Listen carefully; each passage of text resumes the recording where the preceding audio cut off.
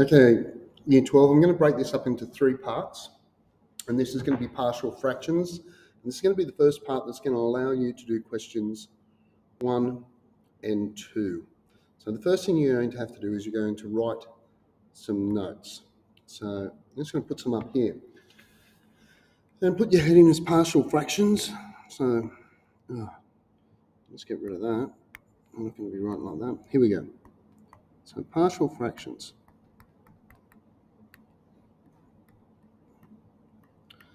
And this is just a way of splitting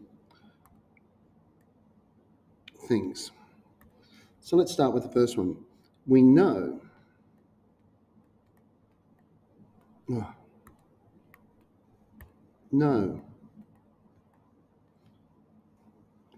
that if we have a fraction, I don't know, a on f of x plus b on g of x, to add those we need a common denominator.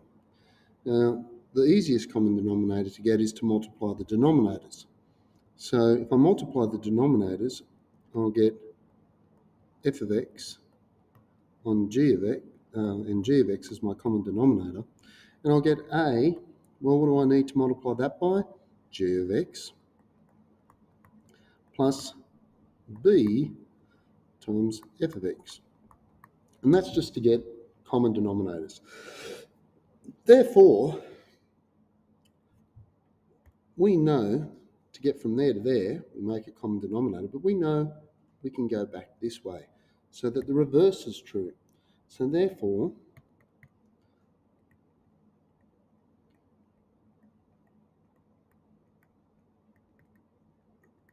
if we have 1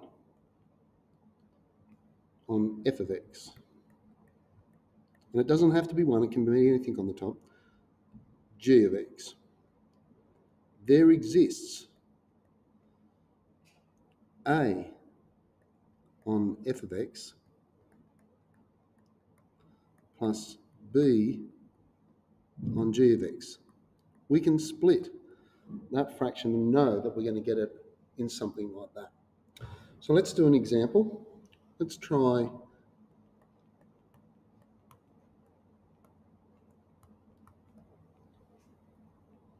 one on, and we're just going to do linear ones to begin with, x plus 1,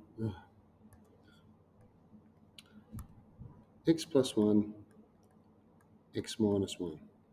Now imagine, we're relating this to integration. Imagine if you had to integrate. That would be difficult. But we know there exists out there something a on x plus 1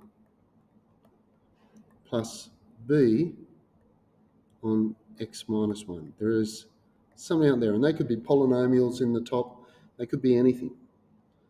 Now, once we know that that's true, we're just going to multiply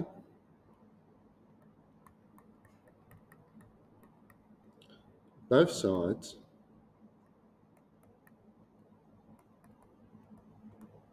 by the denominator on the left-hand side, x plus 1, x minus 1.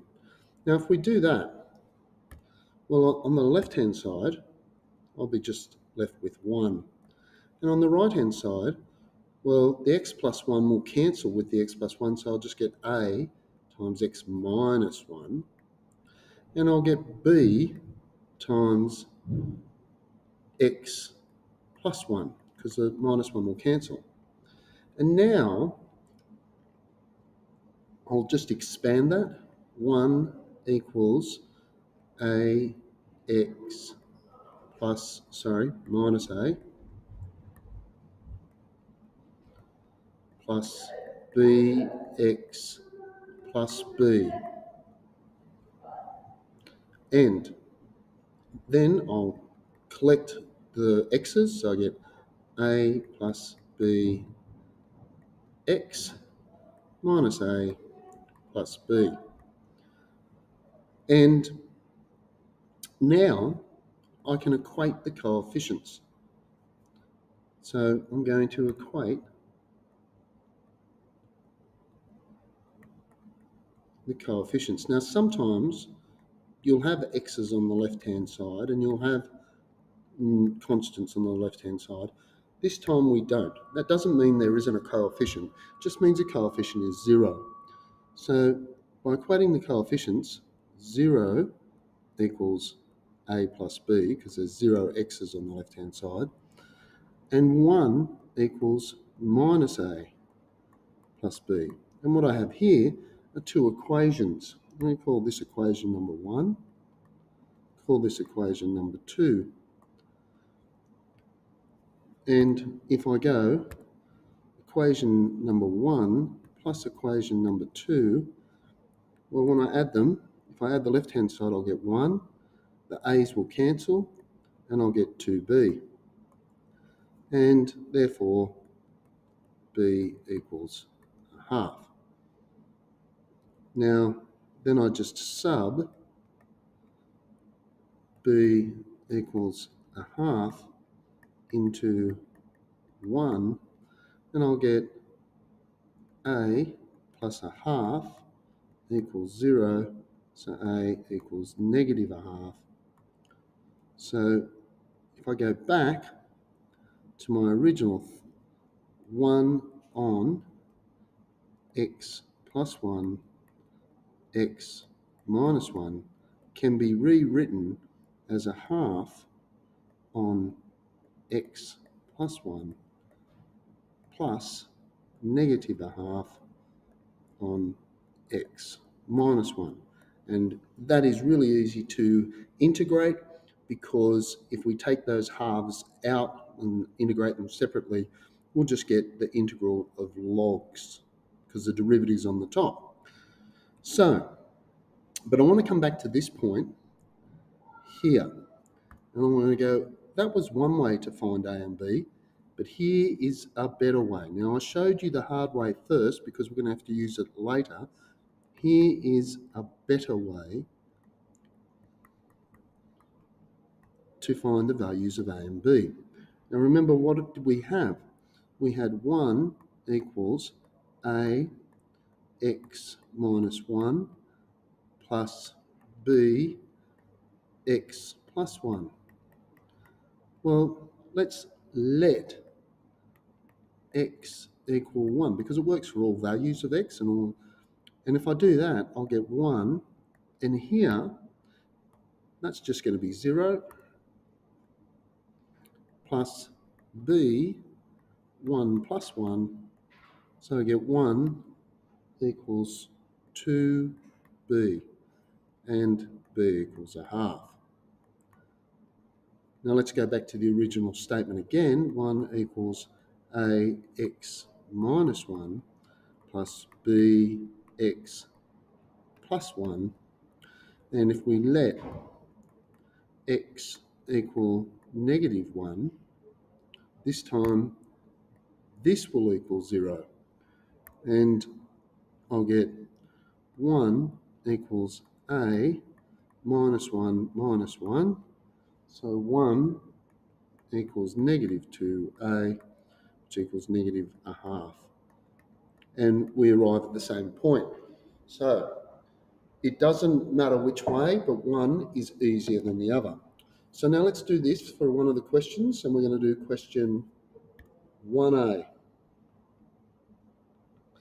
And it asks for the integral of, I'm just finding it here, the integral of 3x plus 1 on x minus 3, x plus 2.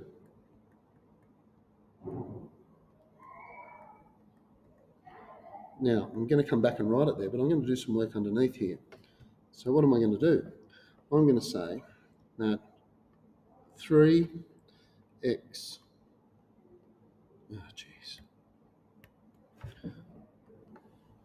3x plus 1 over x minus 3, x plus 2 equals some thing, it's not a value, it could be anything, could have x's in it, on x minus 3, a polynomial, plus b on x plus 2. And we know that that exists. So now we just multiply by the denominator in the left-hand side, which means I'm going to get 3x plus 1 equals a x plus 2 plus b x minus 3. Now, let's just let x equal negative 2. So 3 times negative 2 plus 1 equals, this is going to equal 0. So I've just got 0 plus b times negative 2 minus 3. And that's going to give me negative 5 here. And I'm going to get negative 5b.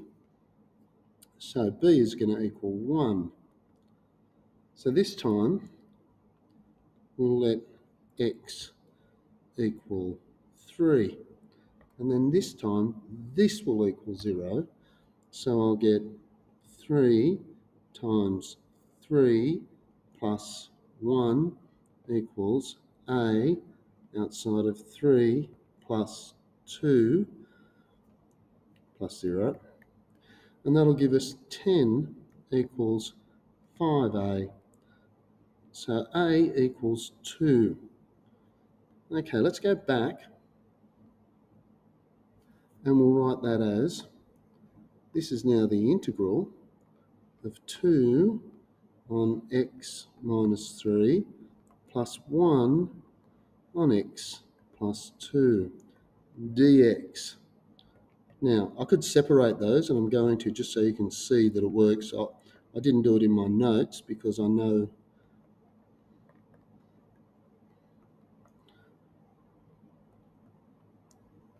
how to do it quickly. I'm going to take that 2 out of there, and as you can see, now I've got the derivative on the top, and I can just do my log, so that's going to equal 2 ln x minus 3 plus ln x plus 2 plus some constant. So that's question 1a. Let's have a look at question 2. Which one did I say? 2d. It's the only one different. So if I do 2d, and this one is find the integral of 3x squared minus 12x plus 1 over x minus 1, x minus 2, x minus 3 dx. Well, we'll come back to that. So what we've got to do is now we've got to find this. Now this is a cubic with linear in there. So we know that 3x squared minus 12x plus 1 over x minus 1, x minus 2, x minus 3 equals something over x minus 1 plus something over x minus 2 plus something over x minus 3. So multiply by the denominator on the other side, and I'm going to get 3x squared minus 12x plus 1 equals. Now this time I'm going to get two of the denominators with each of the pronumerals on top. So I'm going to get a, and I'm going to get x minus 2, x minus 3, and I'm going to get b, x minus 1, x minus 3, and I'm going to get c, x minus 1, x minus 2. All right, so now let's just let x equal 1. Let x equal 1, and you'll see that that and that are going to equal 0. So if I let x equal 1 in here, I get 3 times 1 squared minus 12 times 1 plus 1 equals a 1 minus 2, 1 minus 3, and 3 minus 12, oh sorry, that should be 11. Sorry about that, that should be 11. So that'll give me 3 minus 12, but that's going to give me 2.